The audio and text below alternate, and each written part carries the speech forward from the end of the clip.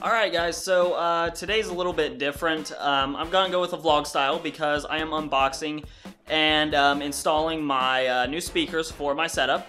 As you may have noticed, I believe in a couple of my recent videos I have these speaker mounts that are set up and they're totally ready to go. So the speakers that I got are the JBL Loft 40s, and the reason I got these was simply because they were on a Newegg shell shocker or something like that, so they were super cheap for what they are.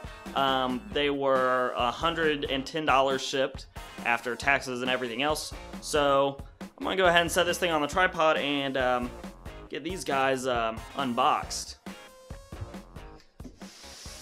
Alright, so here we go.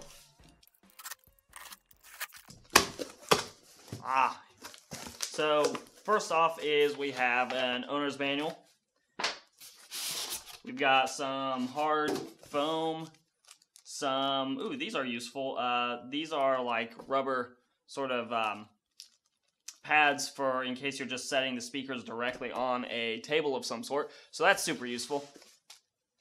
And then we have the speakers themselves. And then we have more pad, and we have 3 of these, the silicone or the silica gel, to make sure there's no moisture in there. So get those out of the way. And now we can remove the bag that each speaker comes in, and we see the speaker itself, which is they're both identical. Yeah, basically just what you would expect from the speakers. Now, one thing to note with these, I am fully expecting to take off this front cover because I think the speakers, in my mind anyways, look better without the front covers. I'll probably mount them first to see what I think about them, but that's sort of my plan. Let me know in the comments down below whether you prefer to leave the speaker covers on, or do you prefer to take them off and let the speakers just sort of be out in the open? Let me know in the comments down below. By the way, I didn't actually point this out, but with these speakers, and I'm not sure if this is a standard thing or if this is just these speakers, but for these particular speakers, if you're buying them, these front covers, they just pull off. If you just pull firmly straight on them, they will pop right off. They sort of use just these sort of friction mounts with rubber to keep them attached firmly. So just give them a firm tug, they'll pop right off, no damage or anything. And this is sort of the glamour close-up that you get of the speakers.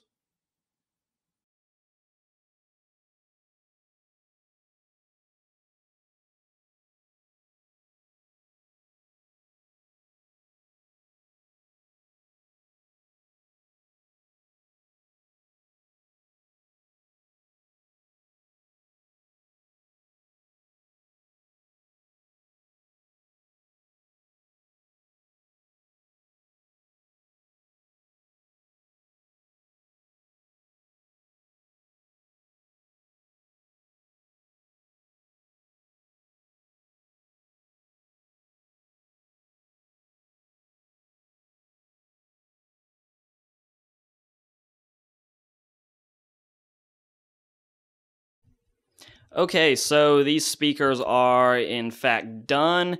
You can see that I've taken the front covers off of both of them, and as you can now see,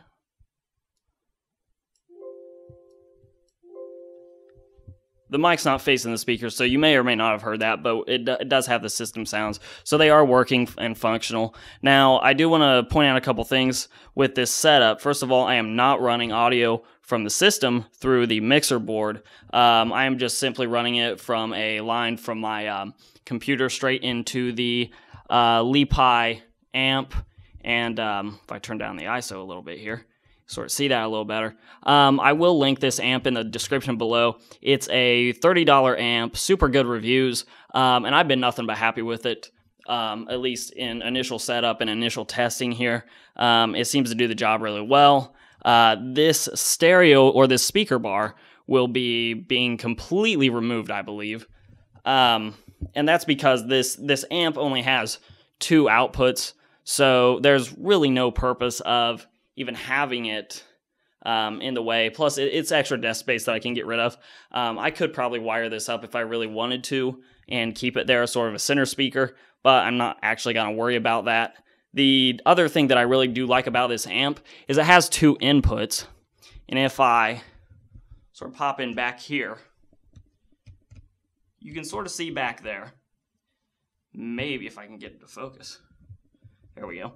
So on the left side, on the right side, we have RCA ports, or RCA audio rather. It also has an MP3 labeled audio, which is just a 3.5 millimeter jack that I'm gonna run, and I'll be able to use my phone and plug it directly into that and have a very quick, very convenient way to play my phone's audio over these lovely speakers. So without further ado, I do want to go ahead and do a sound comparison between the old Britz, which, by the way, I did actually really like this bar. It was about $20. I'll link it in Amazon, or the Amazon link down below as well, in case you're interested in it. But it's a nice low-profile starter audio solution that's way better than the speakers like in the monitor, for example. And we'll go ahead and jump right into that comparison. Links for everything here is in the description below.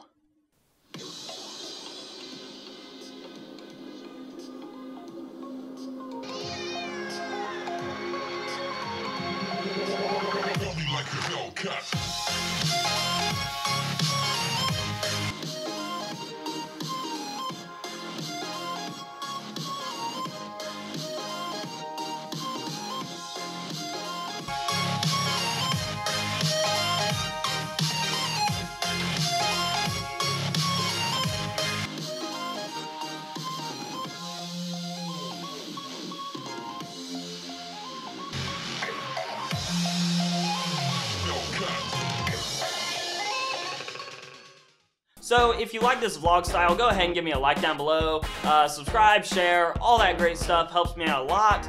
You can also follow me on Twitter and Instagram at Hoosier Hardware, and I'll let YouTube go ahead and pick a video for your viewing entertainment. I'll see you in the next video, guys.